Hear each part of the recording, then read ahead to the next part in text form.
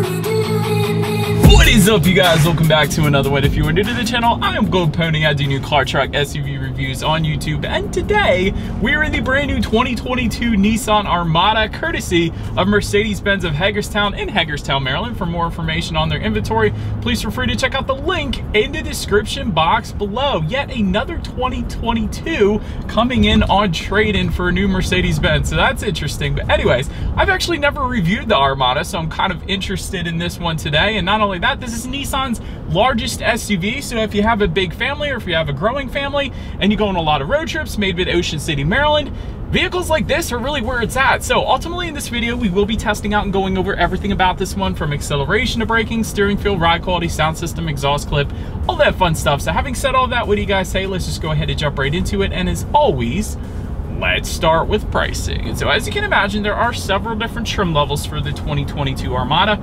First one being the S, starting at $49,500, SV for $53,500, SL for $57,310. Then you have the Midnight Edition, which actually is the one we have today, starting at $59,300. Lastly, the Platinum, that one is going to start at $65,900. By the way, that was all pricing for the rear-wheel drive configuration. You can add four-wheel drive setup. That is going to add approximately $3,000 then to any of those prices. But regardless of the trim level that you go with, the power plant on the Armada is going to be the same. Powering the beast is a 5.6 liter naturally aspirated V8, putting out 400 horsepower at 5,800 RPM, 413 pound-feet of torque, coming in at 4,000 RPM. Power center rear wheels are all wheels through a 7-speed automatic. 0 to 60 time is going to come in at approximately 5.8 seconds. MPG numbers coming in at 14 in the city, 19 on the highway for the rear-wheel drive, 13 city, 18 then on the highway for the all-wheel drive, taking premium unleaded fuel. But said that before we do any kind of fun acceleration test here in Armada, I did want to mention to you guys the drive modes. And so there is a drive mode dial located just to the right of the shifter. The drive modes will include essentially tow and snow modes, so just some off-road modes more or less, adjusting things like the shift points and the four-wheel drive system engagement as well. So now that we got all of that out of the way, what do you guys say? Let's go ahead and find a straight away. Let's put the Armada here to the test, and let's see how quickly we can get this one here up to speed. In 3, 2, 1, yeah! V8, baby! That's actually pretty quick. Who cares how big this thing is? That thing is quick, man. Definitely not gonna have any issues merging onto the highway. 0 to 60 in less than 6 seconds, quite honestly, is pretty darn good. And for the size of this SUV, like I said, this thing is pretty darn quick. It's as to be expected with the V8, I guess you could say. But yeah, that's actually a decent acceleration for this thing. But anyways, to go along with that acceleration, as always, braking is equally important. So up front, you will find 13.8-inch ventilated front discs, and actually exact same thing in the back, 13.8-inch ventilated rear discs as well. As far as braking feel goes, it's actually decent. It's a little bit on the soft side when you first hit it, but then when you press down a little bit further, instantly brings this thing to a stop. And regardless, again, of how large this thing is, pretty good stopping power on the Armada, I gotta say. But anyways, then touching on suspension and handling, up front, you're gonna get an independent double wishbone type front suspension. In the back, independent double wishbone type rear suspension as well. Front and rear stabilizer bars. Also, auto leveling rear suspension to go along with all of that. So overall, as far as ride quality goes, it's been perfectly fine on my short test drive here today. So definitely absorbing Hagerstown's road imperfections. Not that Hagerstown has bad roads. They actually have really, really good roads, but still, ride quality has been perfectly fine. Very plush, very luxury-like ride quality here. As far as steering feel goes, it's definitely on the looser side of things, which is to be expected at a 3-row SUV like the Armada. So it's not going to win any competitions on the track, but like I said, it is to be expected. Having said that, wouldn't have minded if they firmed it up maybe just slightly, or maybe added even a sport driving mode that firmed up that steering feel as well. But then touching on cabin noise, it is 100% on point. I will say I'm only going 20 miles per hour right now, but there is an acoustic laminated front windshield. But not only that, acoustic laminated front side glass as well, that comes standard on every single trim level across the board. So that is definitely going to assist with the lack of wind noise that I am currently getting in this cabin. It is a very serene cabin overall, so certainly no issues there as well. Touching on visibility, there is actually the benefit of the visibility is I have the rear headrest down in the 3rd row, so because of that, visibility really isn't all that bad when you consider the size of this thing. So honestly, I'm having no issues here in my short test drive here today. But that pretty much rounds out the performance segment of this review, guys. Let's now go ahead and take a look at the exterior of our brand new 2022 Nissan Armada. All right, so here she is, you guys, the new 2022 Nissan Armada. Let's go ahead and start up front on this one. V-motion front grille in typical Nissan fashion with chrome surrounds for all trim levels essentially, but the Midnight Edition. Because we had the Midnight Edition, you guys are looking at gloss black surrounds on that front grille, of course, but definitely looks good even on this white exterior that we have here today. So I like the gloss black, and that ties together with the gloss black accents around the fog lights down below there and the gloss black accents on the lower portion of that front bumper as well. And you guys can see that adaptive cruise control sensor in the middle of that lower portion on the front bumper there too. But LED headlights with LED daytime running lights do come standard for all trim levels across the board. They of course will come with that automatic feature, meaning when it starts to get dark out at night, the headlights are going to turn on automatically for you there. Not only that though, you also get automatic high beams. So if you have your high beams on at night and it senses a vehicle coming in the opposite direction, it's going to automatically dim them back to low beams, and then when that vehicle is gone, it's going to bump it back automatically up to high beams yet again. So little convenience feature there. And like I said, LED fog lights actually come standard on the SL trim level and up, so you do not get them on the S. So I wanted to emphasize that as well. But pretty good looking front end in typical Nissan fashion, of course. That about rounds out the front though. Let's now go ahead and make our way to the side of the Armada. All right, so but now since we are around to the side of this one, you guys will notice up top there you will find roof rails. They are going to vary in color depending upon which trim level that you go with, of course, ours being gloss black. Then take a look at the window surrounds. They are going to be chrome across the board. Very nice there. Chrome door handles as well. Chrome accents on the front fenders. You guys could see that. That looks pretty darn good. And you got the V8 badging, of course, as well on those front fenders with that massive V8 under the hood. Rear privacy glass is going to come standard across the board again. And take a look at the wheel configuration down below. You will get 18-inch 12-spoke aluminum alloys for the S and SV, 20-inch 18-spoke aluminum alloys for the SL, 20-inch 12-spoke aluminum alloys for the Midnight Edition. That is, of course, what you guys are looking at right now. And then 22-inch 14-spoke aluminum alloys for the Platinum. But one more thing I wanted to mention to you guys, those side steps, they are incredibly useful. This thing does sit up a little bit higher, and they are pretty darn wide as well. Some of the side steps I have slipped off of before, but these are actually very high quality, so I did appreciate them. But again, that pretty much rounds out the side. Let's now go ahead and make our way to the back. All right, so but now since we are around to the back of the Armada in the jungle, I feel like rear spoiler with an integrated brake light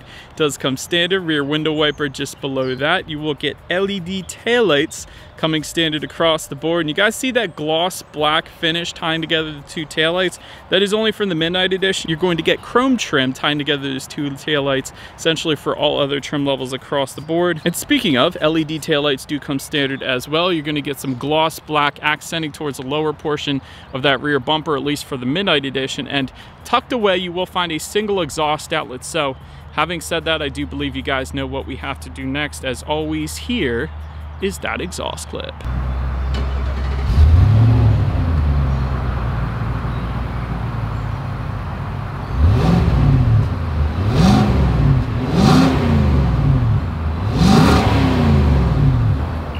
So, but now since we are around to the back of the Armada, when it comes to opening that rear tailgate, it is a power tailgate for the SL trim level and up. The way to operate that power tailgate, there is a button on the key fob, a button on the tailgate itself, of course, and a button by the driver's left knee then as well. But once opened up, cargo capacity behind that third row comes in at 16.5 cubic feet. If that was not enough space, there's a 60-40 split, bumping it up to 49.9 cubic feet behind the second row. Then with all rows folded, that is going to come in at 92.6 cubic feet. Very impressive there. More, of course, than the Highlander, more than the Pilot, more than the Palisade, more than the Telluride. So definitely a good bit of space overall. So loving that. 60-40 splits all the way across, of course.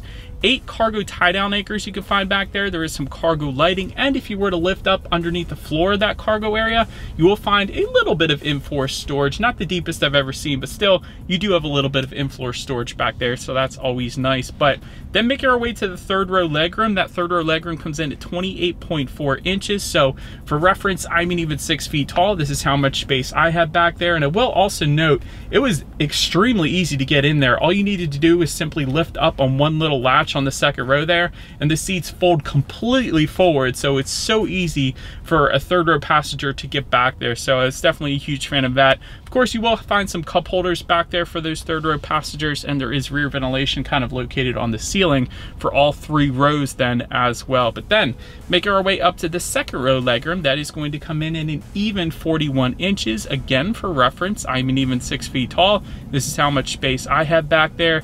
Was pretty cool to find. There is a 12-volt power outlet. There's also a 120-volt power outlet as well, so that was pretty cool. The only thing I was missing was the USB charging ports. I didn't see any of those, unfortunately, but heated second row seats actually will come standard on the Platinum. You're also going to get a rear entertainment system with that Platinum trim level as well, with dual 8-inch monitors, and of course 2 wireless headphones come with that and a remote control as well. But a lot of cargo space in the second row, and I'll say that because you actually have this center kind of console thing in between the 2 captain's chair seats, giving you not only an armrest, but there's some storage on top. There, of course, is your cup holders in the middle, and then there's some hidden storage in the front of that console as well. So like I said, tons of cool little hidden storage areas there. And then if the rear passengers actually press the button right in front of them, there's some storage within the center armrest here as well for them.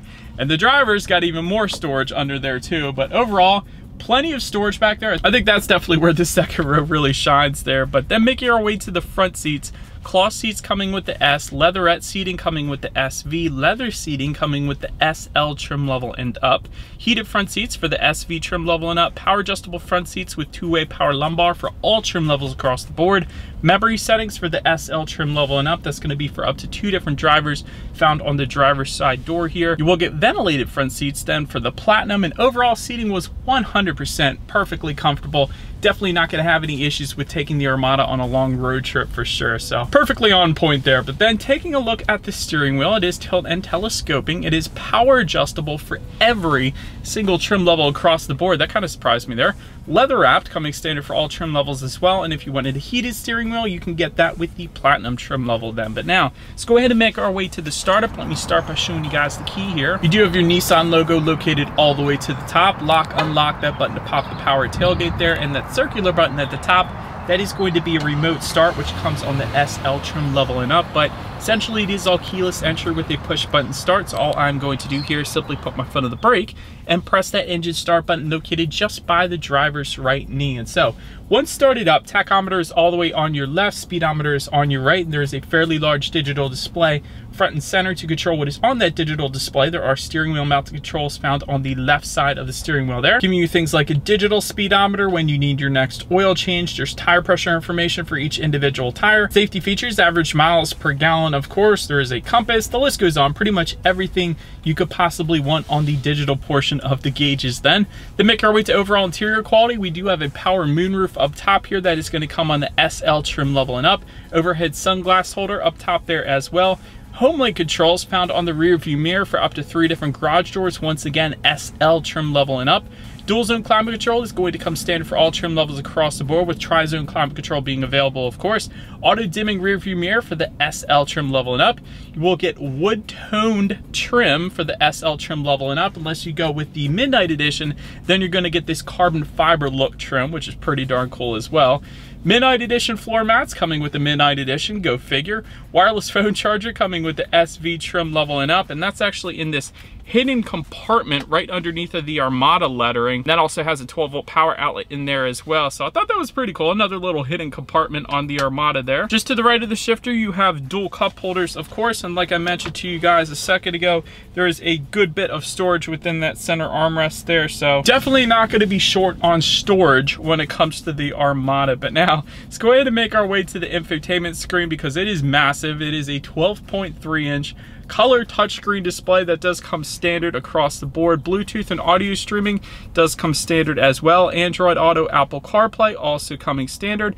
Factory navigation system coming standard as well. And of course, you can check out your radio information up there. And so when it comes to the sound systems of the Armada, there are several of them. For the S trim level, you get 4 speakers. For the SV trim level, you get 6 speakers. And then for the SL trim level and up, you're going to get a 13-speaker Bose sound system. So therefore, that is the one we have today. So what do you guys say? Let's go ahead and turn on the radio, see what we got playing today, and let's test out the clarity of this one.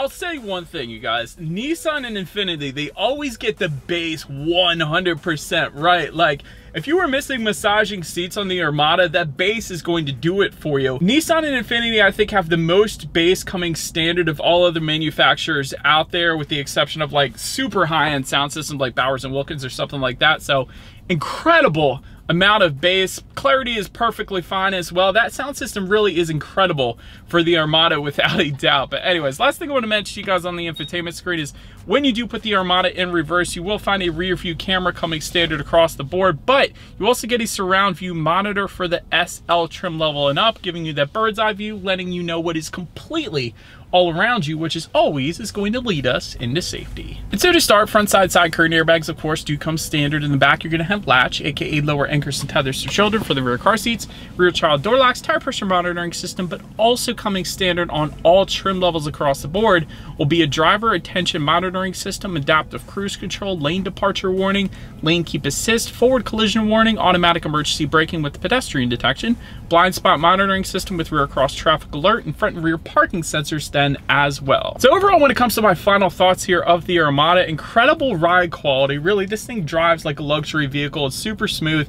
Incredible lack of cabin noise as well. So it's super serene in here, and that's partly due because acoustic laminated front windshield and the front side glass as well, which you usually don't get coming standard in just about every other SUV out there. So that's definitely very nice. I like that the rear entertainment is available, although we don't have it today. And honestly, you probably don't need it. Kids got tablets these days anyways, but still, it's cool to have it. The only drawback or the only constructive criticism I can think of, I guess there's two things, but definitely not the best fuel economy, and that's to be expected with a naturally aspirated V8. On the plus side of that, I'm sure it's going to be a heck of a lot more reliable than its turbocharged counterparts and some other manufacturers out there. So I like the V8 for reliability. I don't like it for the fuel economy. And taking a look at the gauges are a little bit outdated as well. Wouldn't have minded seeing a full digital gauge cluster like Nissan is currently doing with the new Rogue as well. So overall, that's just about all I got. Let me know what you guys think of the new Armada in the comments section below, and that is about it for this one, you guys. Thank you so much for watching. Feel free to follow me on social media at the bottom of the screen if you want to see what's coming next on the channel before it gets to YouTube. Be sure to hit the subscribe and the bell notification button if you're into new car reviews. That is what we do here on this channel after all. Do appreciate you guys watching more than you know, and I will see you guys all in the next video. Stay gold.